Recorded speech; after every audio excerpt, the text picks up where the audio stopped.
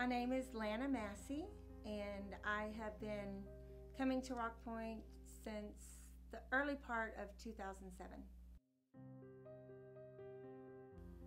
I was raped when I was 12, and that pretty much set the tone for the next 30 years of my life. I tried everything that I could possibly do or take to push that pain and hurt away. And the guilt and shame was killing me inside.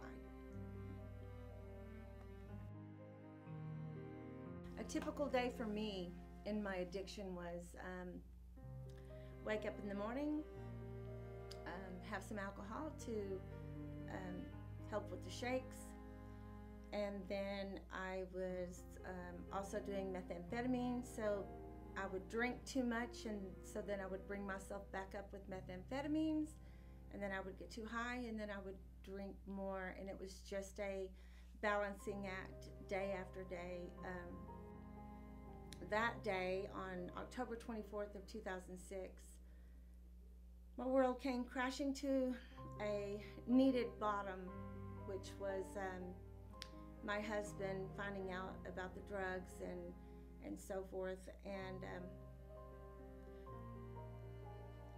I clearly remember him calling up on the phone and saying that I have found what I have found, and you're done, and you're done with your kids, you're done, we're done. And I remember exactly where I was standing, which was on the front of our house, in between the fence and the house. I felt completely numb, but with so much anxiety. It was almost as if the cells in my body had turned over. And I hit the ground on my knees because I did not know at that time how it could have happened again. And I screamed out from the top of my lungs. The people in Carriage Hills probably heard me, for God to help me. Please help me. How could this have happened? I was trying to bury the pain and the guilt and the shame of everything with that rape, with anything that I could. As if it, by the time I was 40 years old, and I never told a soul about it until I was 40, it almost seemed like it was a different person that it happened to, because I had buried it so far below the surface.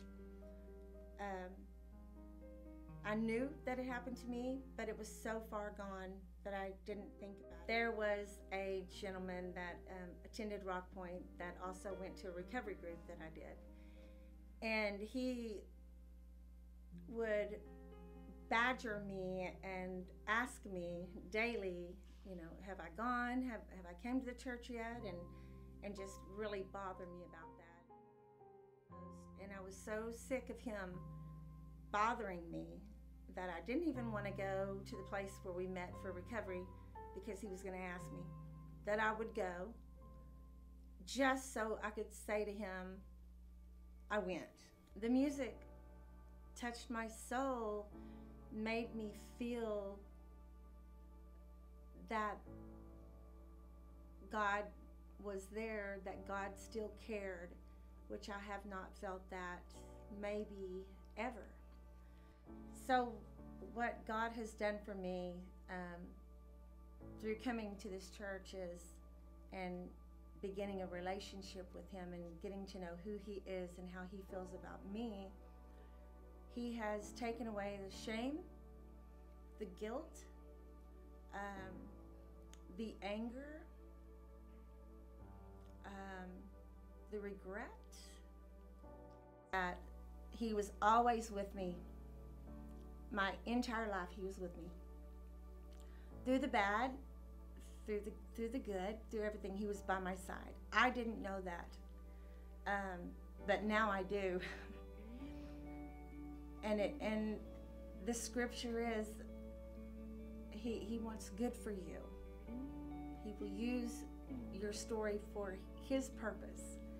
And now I feel very excited to tell my story, because I'm being able to use that for God, for his purpose. And I'm just very excited. God can take all the brokenness that you're carrying, and he will let you hand it over to him. And he will allow you to use that, if you trust him, for his purpose. So if God were sitting behind this camera right now, what I would like to say to him